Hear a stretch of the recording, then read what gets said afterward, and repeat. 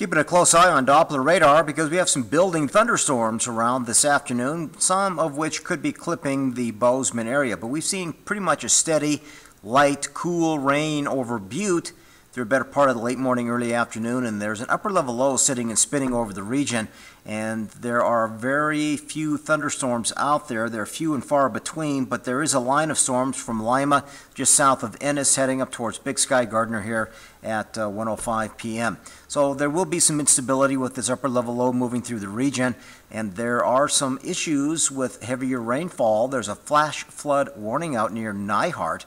They've been picking up 1 to 2 inches of rain out of some stalled thunderstorms up there in central Montana. Tomorrow, as we warm up, dry out, the winds increase. This does bring a higher fire danger to much of central Montana, and that does drop down into the northern portions of Gallatin County, Broadwater, Marr County, and back towards Jefferson County there as well. So watch for some isolated showers and thunderstorms, Bozeman, over the next couple of hours, clearing and cooling here into the overnight. And we're pretty much storm-free tomorrow, although an isolated mountain rumble could develop, but sunny, hot, and windy will set up your midweek weather pattern. So it's a little on the cooler side, very comfortable out there, and we'll keep an eye on the potential for a few hit-and-miss showers and thunderstorms, at least through 9 p.m., clearing after sunset.